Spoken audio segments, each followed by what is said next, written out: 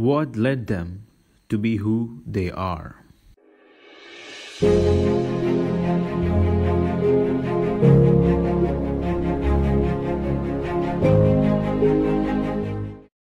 Picturize a place and time where humans from all over the world work together to build new invention, enhance their knowledge on anything, and discover more about the universe to make this world a better place. Well, such a time and place existed a long time ago and has been almost forgotten.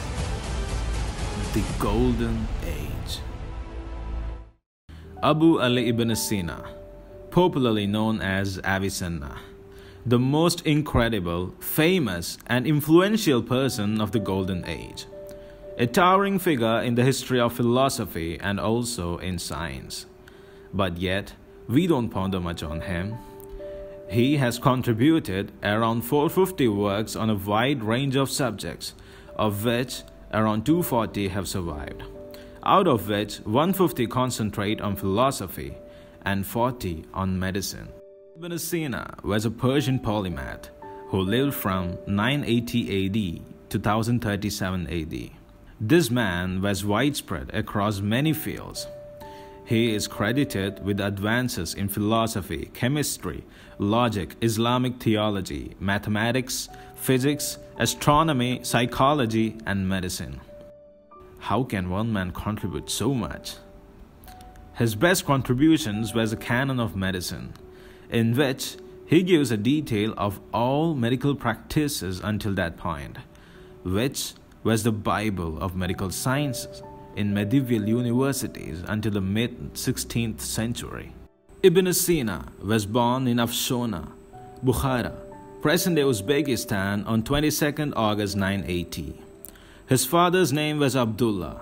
His father was a well-respected member of administration from Balkh, present-day Afghanistan. His father had a great impact in shaping him. His father assigned teachers at a very young age to teach him. Being an incredible, fast learner, he memorized the entire Quran by the age of 10. Then he moved to a self-learning of jurisprudence and got engaged in legal disputations. His father also made him to stay with a vegetable seller to give him an introduction to Indian mathematics. Once, a great philosopher named Al-Natili arrived in his town. Ibn Sina's father warmly welcomed Natili home for the residence required for him there. Ibn Sina learned an introductory philosophical book, Isagaj, under him.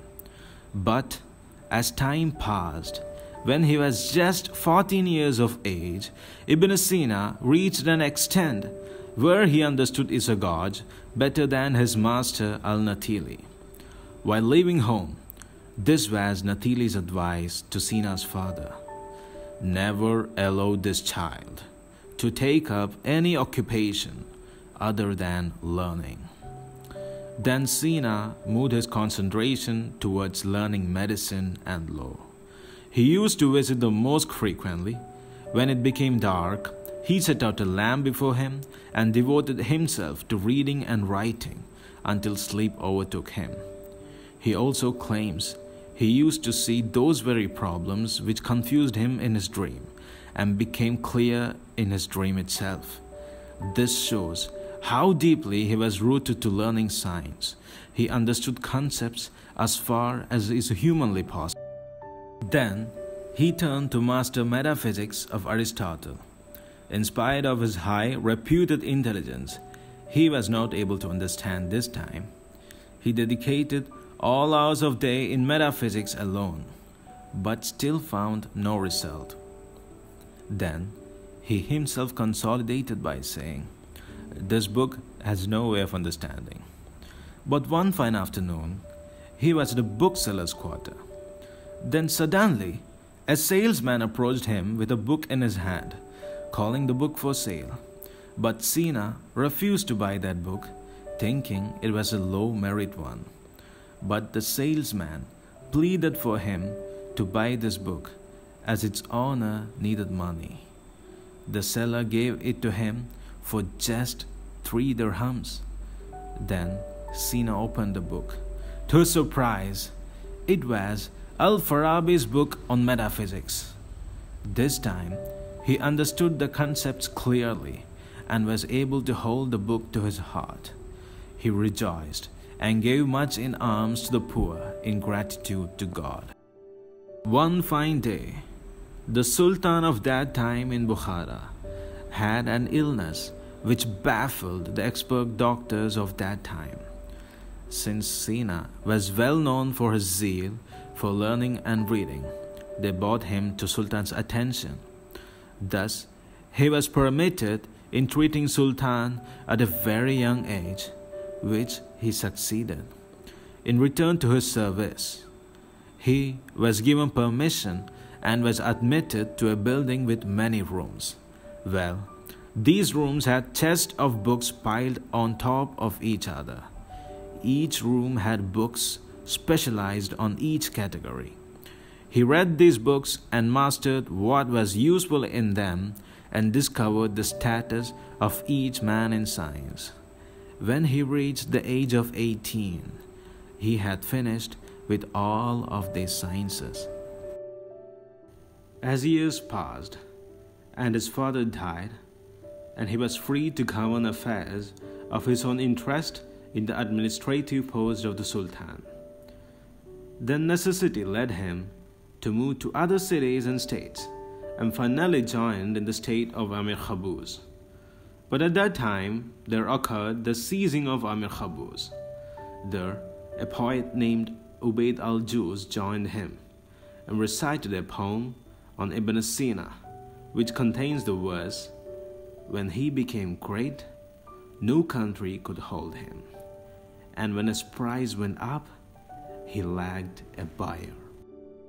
One day again, the kingdom which Ibn Sina was reciting was attacked, and Sina was decided to be executed under Amir Shams al-Dawla. But due to Sina's high respect all over, he was considered just to be banished from the state. But suddenly, an illness caught over their Amir. Amir Shams al-Dawla himself apologized to Ibn Sina and requested to provide necessary treatment for his recovery. Then, years he spent under al-Dawla, doing research and recording his findings of almost all dimensions. There was even a weekly meeting held in the palace, where every Friday Sina recited his knowledge.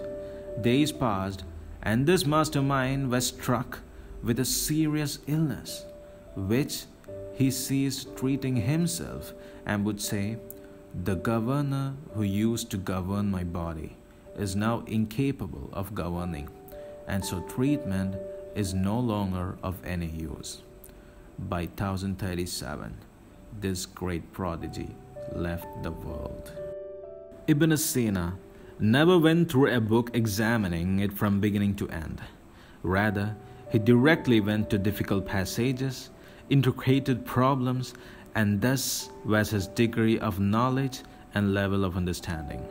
He was like, when he describes a disease, he describes the source and then how it affects the patient, what condition causes it, and how it plays with the life of a patient in longer run.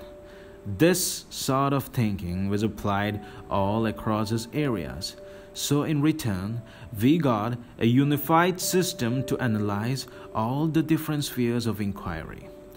This great man had an interdisciplinary approach which really resonates even today.